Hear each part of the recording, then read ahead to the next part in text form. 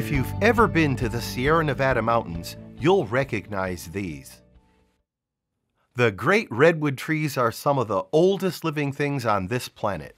Needless to say, walking through the ancient groves is truly a humbling experience. These majestic giants have been here long before our modern world. They've outlived political revolutions, technological shifts, and pretty much everything else the planet could throw at them. But when I look at these awe-inspiring giants, I can't help but think of a different type of giant, the giants of the faith. I thought about how even the Son of God, Jesus, was intimately familiar with the lives and work of those giants of the faith who'd come before him. He quoted the law of Moses, the Psalms of David, and the prophecies of Isaiah during his ministry. And likewise, I think there's a lot we can learn from some of the giants who have come before us.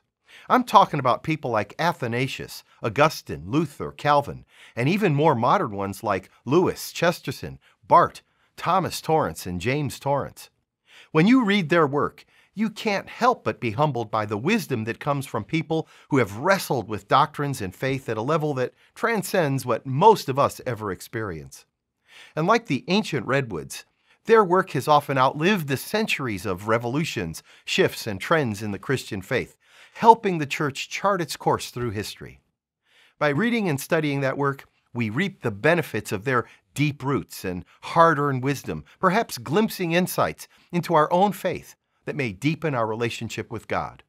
So the next time you reach a point in your journey where your own personal experience falls short, remember the giants of the faith and take advantage of the chance to crack a book and walk in the footsteps of those who have come before you.